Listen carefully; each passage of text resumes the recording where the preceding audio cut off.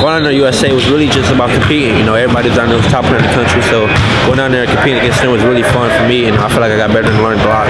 What did you learn? I learned moving out the ball, playing hard, being a leader, energy, every step of the way, energy. I love energy and just playing hard.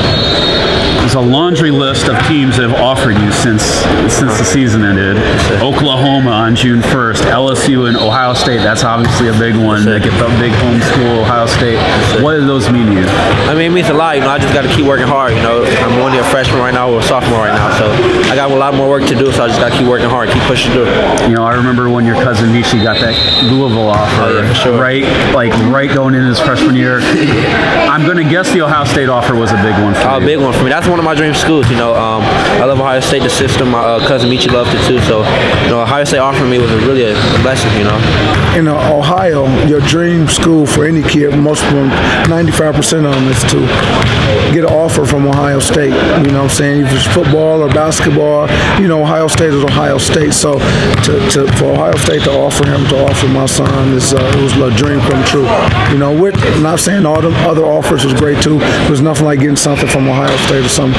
Or even let's be Cincinnati in your own state. That's a blessing. Well, we talked after that last game. You know, he had a big senior on him, and it's all about learning experiences. What do you feel like he's taking from those learning experiences? Well, he done added a couple pounds of muscle, which is always really important, and just knowing how to play against stronger guys, because that take a year or so to get used to. And then also he's playing all these top against USA basketball. These guys are super strong too. So I think just getting the feel of the game, getting the feel of the speed of the game, I think that's what's making him excel. Man, big moments, you know, big stage, big moments, you know. So a good team. That was a good team. We played. Yeah, it was physical. So we didn't get the win, but we learned a lot that game. You know, on top of the offers, on top of Team USA, Nike Elite Camp in June, you and TJ Crumble were both there. I think it was 80 juniors, 20 sophomores. You guys were amongst the 20 sophomores. Yeah, for sure. What was that like?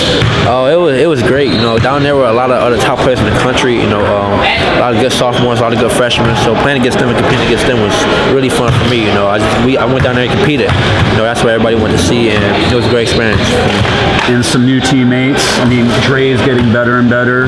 You got CJ back. You guys had Carter Jackson, Braylon Langley from Indiana.